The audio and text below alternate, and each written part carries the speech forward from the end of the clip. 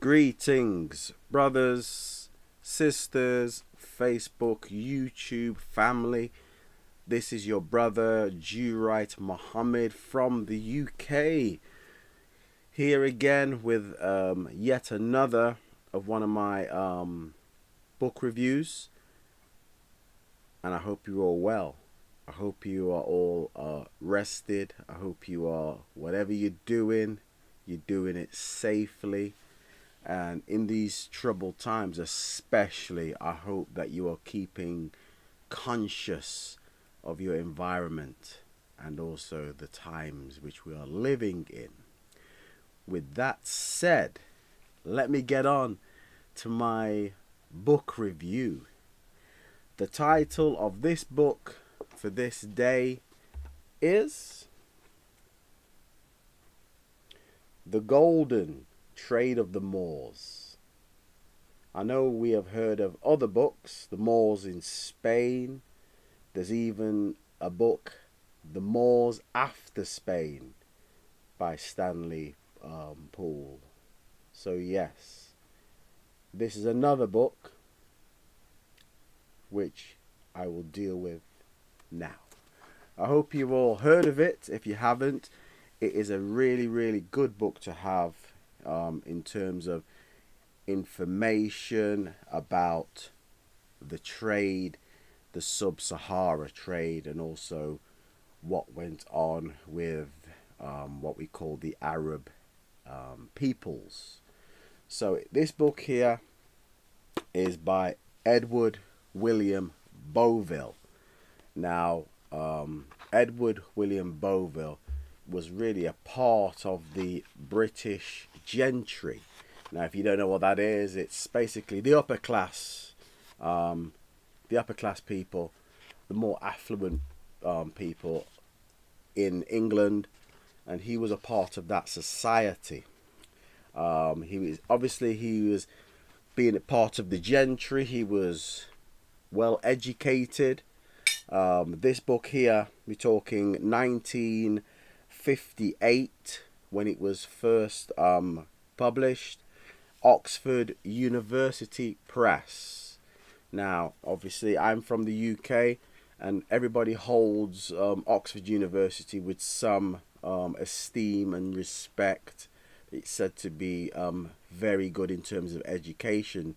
Oxford, Cambridge, other places.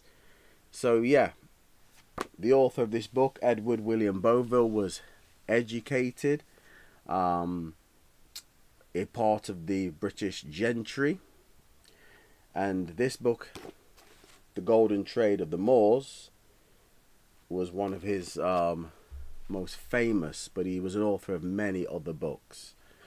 Now, with that said and done, this book here, what can we say? When you read this book, understand that it is coming from a European perspective of things, which everybody has their bias, yeah, and this book is also has its bias, but it is still a very good book to have in your library, because you have to have these landmark books, which it is a landmark book from a European perspective, yeah, The Golden Trade of the Moors, because the Moors had so much impact on Europe in terms of education, in terms of technology, you know. So the more we study about the Moors, the more we get to understand the influences of the Moors on Europe. And Edward William Boville was no exception. He understood that because he was a part of the high society, the gentry in the UK, in Britain, and he understood that, and that's what spurred him on to really writing this book. You know, this book, it's not a heavy intense book, but you have to have something about you because the language which it's written in, you know, you have to have something, a level of intelligence about you. But it is a very, very good book. Now, when we're dealing with the contents of the book, it deals with, first off, the Roman period in Africa. And many people don't understand. Romans were in charge of a lot of North Africa. We're talking pre-Islam. The Romans were in charge. You had the Roman Empire, you had the Persian Empire further east. But the Roman Empire was in control of North Africa.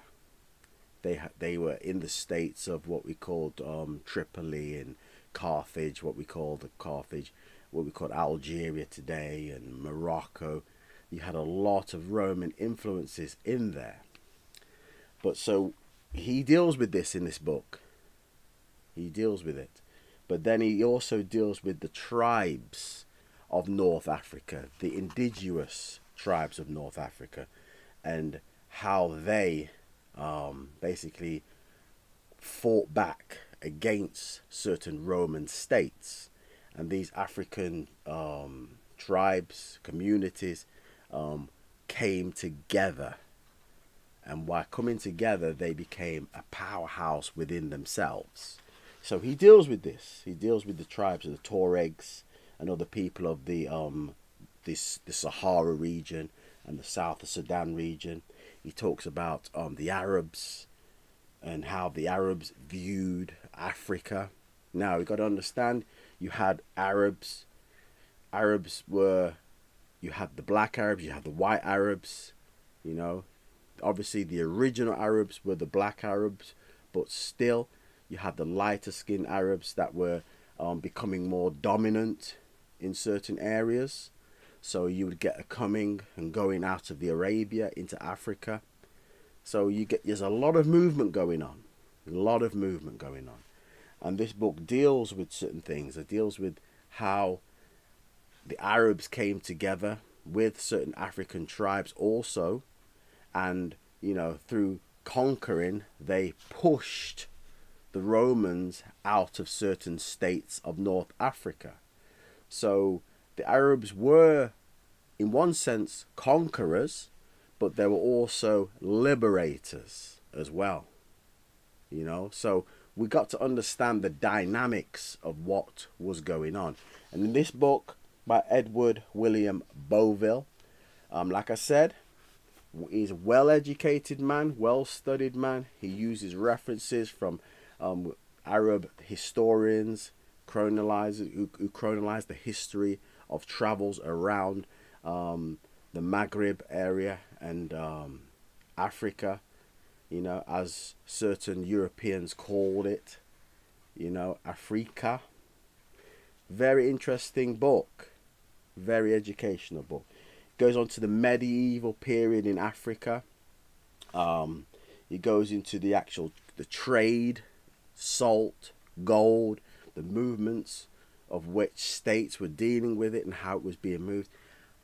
You know me, I like you to purchase the book, to study it for yourself, because that's where you're going to get the benefit of the book, from studying it yourself.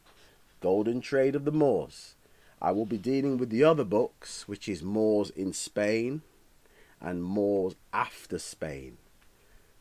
There are two other books by Stanley Poole, but this is by Edward William Boville. Okay, so what else does this book actually deal with? It deals with Mansa Musa of Mali. It deals with Ibn Battuta, who was a traveller, who chronicled. He put a lot of stuff down on what he saw, what he came into contact with. It deals with the golden trade, the quest for gold, the discovery of Guinea, Wagwara. These are states and areas in Africa, tribes that were dealing with. They weren't primitive. They were craftsmen. They were doing things on the continent of Africa. He deals with the rise and fall of the Songhai Empire. Now that within itself is so interesting, brothers and sisters. These are times when Europe was really going in, they were dark ages now. And Africa was at its rise again. You know, it was like a second or third golden age within Africa. Yep, we go into the desert armies. He goes into all of that interesting medieval period of the African continent. And, you know, he's just bearing witness from a European perspective.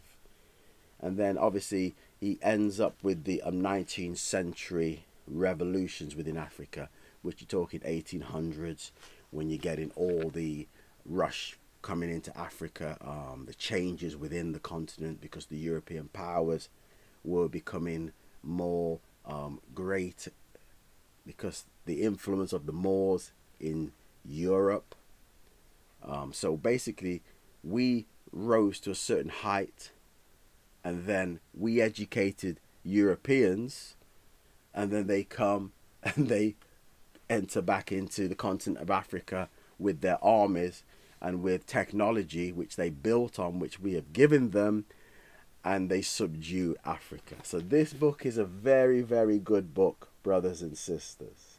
I've just given you a short overview of the book, but I believe that with your study, we can be more enlightened, and we can understand that we can help each other, and we can grow, and by doing that we can get through some difficult times that may be coming ahead. So yes, brothers and sisters, this is another book review, The Golden Trade of the Moors by Edward Boville. So yes, it's been a pleasure as always bringing you the books. Hopefully you can like, share, subscribe to keep this channel going, because without the viewers, this channel means nothing. I can only bring my interests, which are books, and books from an African and Asiatic perspective. So what do I give this book? What do I give it? Out of 10, I give it a 7.5 to 8. It is a good book.